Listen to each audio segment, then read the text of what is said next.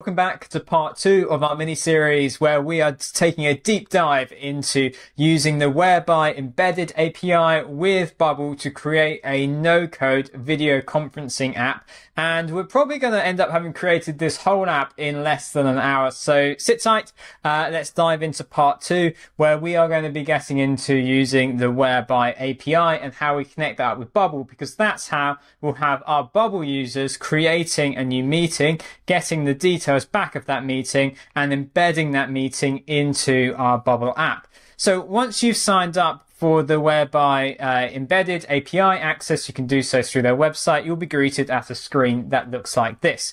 And you'll also want to open up the API documentation, as that will be the other screen that I'm referring to, because we've got to find that way of having our Bubble app communicate with the Whereby API. So let's go right back into our Bubble app, and we've got this very simple layout for displaying and creating meetings. I now go into plugins and add a new plugin.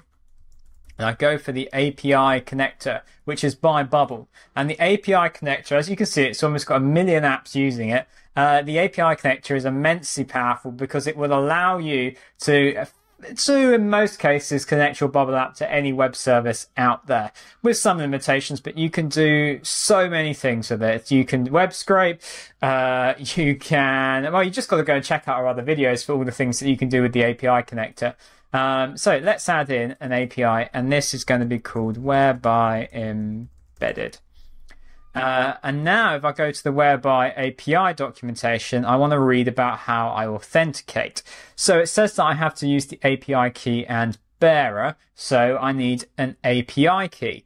If I go into my Whereby account, I believe that this is under configuration.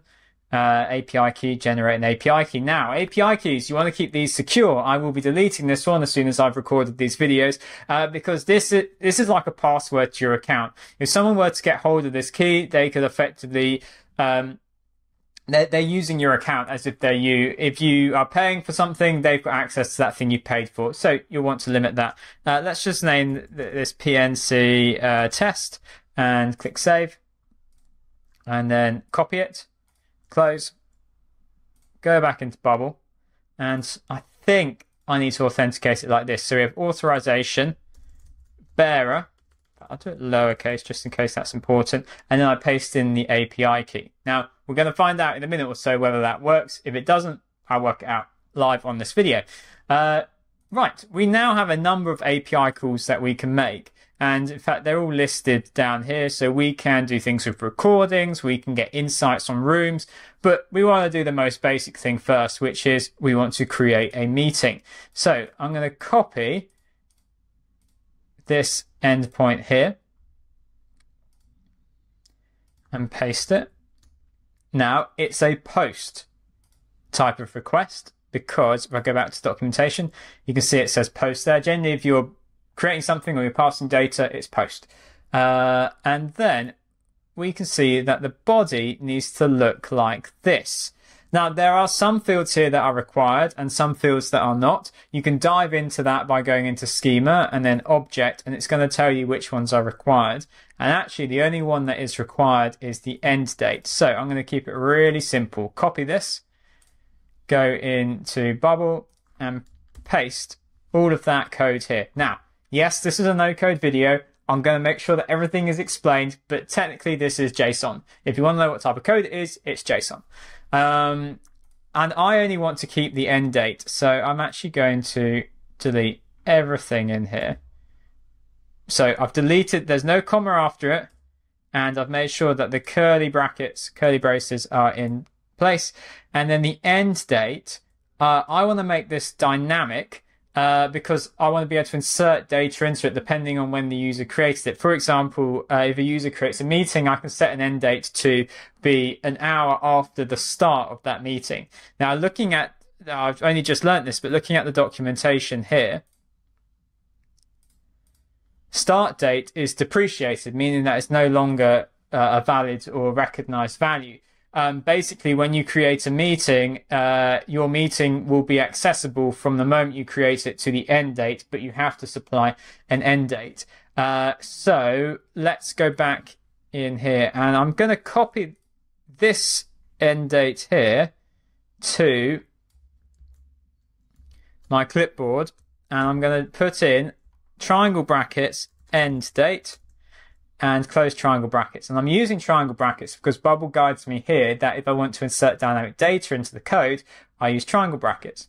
I'm then going to paste it in there because I still want to run this test. So that is actually,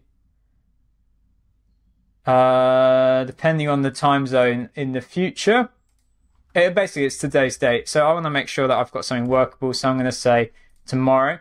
And then let's initialize the call. And initializing the call is our way of testing everything that I've built so far. So we'll either get an error or we'll get a success message with some data about the meeting. So let's try it. Okay, authorization required. Okay, I've had to do a little bit of digging around and I've worked out what I had done wrong, which is that it should be private key in header, authorization, and bearer does need to be capitalized. There we go. Very easy mistake to make. Let me show you how that works now. So everything should now authenticate, and I'm going to initialize the call. And there we go. We get a success message back, and we get data about the room, such as the room name and the room URL, the meeting ID, end time, start time. Okay. This is also teaching Bubble what data is returned. So I'm actually going to correct this and say that this is a date. And the rest is text. Fine. Click save. Now my call is ready, but I'm going to make a few updates here before we put it into a workflow, which is I'm going to rename it to create meeting. And I'm going to change the use as to action. This means that it can be used as a workflow action, which is exactly what I want to do with it. So let's go back into design. And we can add this in to our create workflow. That's the save workflow. Here we go. So when the save button is clicked, at the moment, we don't make any communications to Whereby, but we need to do that. So I'm going to add in the create meeting. I'm going to put this right at the start. And then the end date. Now, I've done some digging into this. And it says the different formats. Basically, there is not much. There are some pretty consistent ways that dates are expressed over APIs, but particularly with dates, it's worth looking in the documentation to find how does that service want to receive the date. It says uses UTC. If end date lacks time zone, it will be interpreted as a UTC date. Okay, bear all of that in mind. And it wants us to print them basically like that. Okay, we can work with that. I might have to flick backwards and forwards with it. So the end date is going to be my date picker value plus an hour.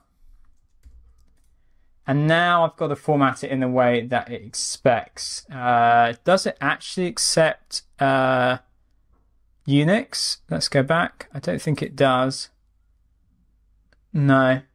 So Unix is a way of expressing a date as either seconds or milliseconds from, I think, a date in 1970, which is quite a standardized way of doing it. But I basically have to format it like this. So it's going to be year, month, day, space, hour, minute. Let's just go with that. So let's go back into here and I say formatted as. Now, Bubble gives you all these presets, but Bubble doesn't combine. Is it simplified extended ISO? I think it might be. Yeah, there we go. Let's try that. Let's see how well that works. We'll get an error if it doesn't work, and we'll come back to it if it doesn't work. So this will create the meeting at step 1. That's when the data gets sent to the Whereby API and the magic happens on their end. But we need to be able to retrieve some data from that in order for our users to be able to join the meeting. So we need to save some of what is returned from step 1. So we've got at least URL. So I go results of step 1's. Room URL. I'm also going to save the room name and the meeting ID as well. So add in a field, room name, Again, results step 1. This is why I put the create meeting action before that's confusing. This is why I put the whereby API request before my bubble database create meeting action, because I want to save what comes out of step 1 into step 2. So we'll say room name. And then, what was the last bit? Meeting ID. So I'm not sure exactly which bits I need, but that will all become apparent. Meeting ID.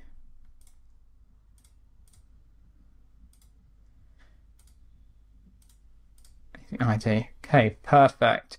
Let's go back into here and go on to rooms, because now we should see that, yeah, these are the ones that I've created in the course of testing. So let's go back into Bubble and I'll demonstrate how we can create a meeting and it will appear here. So we should end up with 3. Let's go back into our app and we'll create a meeting. And I'll call this one amazing bubble.io fans. And let's put this in to March. Select a time, save. Okay, now that only took a fraction longer, but that's because we're waiting to send data to Whereby and to get data back. So first thing I'm going to do is check in my Bubble app that we now have got, yeah, these bits of data. So this is the one that I just created, and you can see that it's got the meeting ID. There's something really buggy going on with Bubble tables when I click on it. Ignore that, but I won't click on it. So we've got the URL, we've got the room name, we've got the meeting ID. That's all saved. Perfect. But has it appeared in Whereby? Well, it should have. Let's go back to here and refresh. And there we go. That is one of our meetings. I'm going to wrap things up here. If you're learning Bubble, you can learn so much about Bubble by going to our website, planetnocode.com, and then join me in part 3, where I'll be showing how you can actually join a video conferencing meeting in your Bubble app using the Whereby embedded API.